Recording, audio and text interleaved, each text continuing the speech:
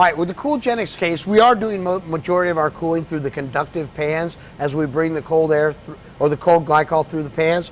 But also important in this case is the use of a small gravity coil on top of the case.